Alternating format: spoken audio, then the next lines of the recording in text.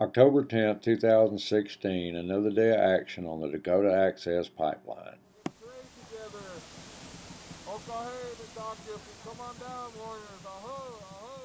The following video is about a prayer ceremony on the pipeline that was later described by the local sheriff as a riot. When we came, there were no DAPA workers on site. All we did was to come and pray for the land. It was the police that showed up with all the lethal weapons and tanks. Some of the warriors got together and constructed a teepee frame as a place to pray.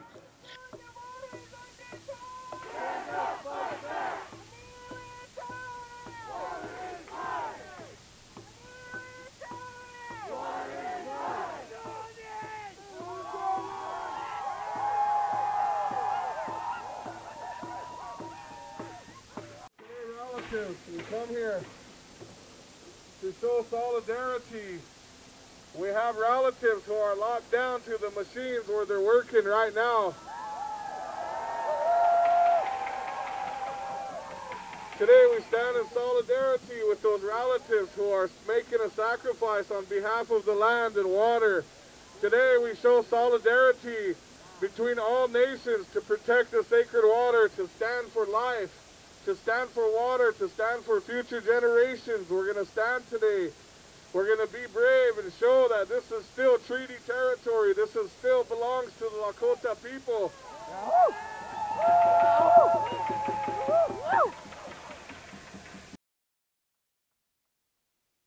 One group of people came from as far away as Argentina to share their prayers and dance with us.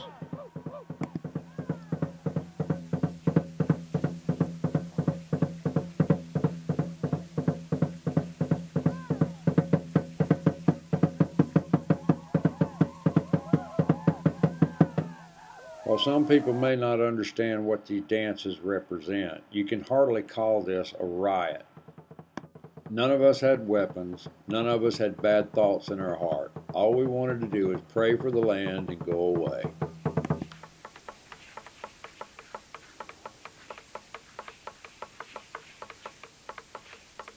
It was at the end of their dance when the buses started coming across the prairie bringing the boys in brown. We knew we were in for a confrontation, but we still remained peaceful. When the boys came on us, they marched in a platoon-like formation, all carrying billy sticks, face shields, and some of them were carrying lethal weapons. The police have claimed all along that we were the ones inciting riot. We were the ones causing trouble. But I ask you to look at this. Who do you think were the aggressors? Less than lethal weapon. I'm looking at an AR-15. These are lethal weapons. We have no weapons. They marched in two separate squads of about 20 to 30 men each. Both squads marched like this down the side of the road. The first squad went right through the protesters and out into where the teepee was. The second group of officers came in and began telling people to get back across the barrier, which they did, as you can see here. There was no riot. There was no violence. It was said by the Morton County Sheriff that a group of protesters surrounded the officers with a red banner. The whole time I was there, I saw no indication that this was going on.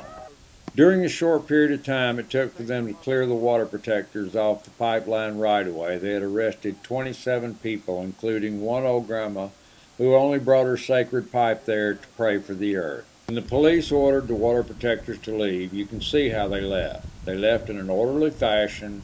There was no violence. There was no indication of a riot whatsoever. Morton County Sheriff's Office claimed they shut down the road because we were walking up and down the road making it dangerous. That's not what I saw. When we left in an orderly fashion. There was no riot. There was no violence.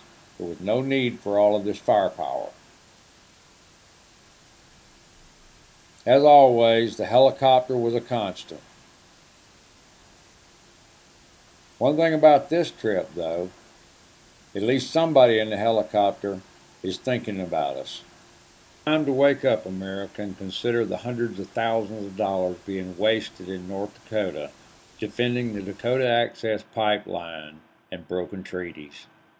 We love our land, we love our water, we love our people, we love our traditional way, we like who we are. Oh.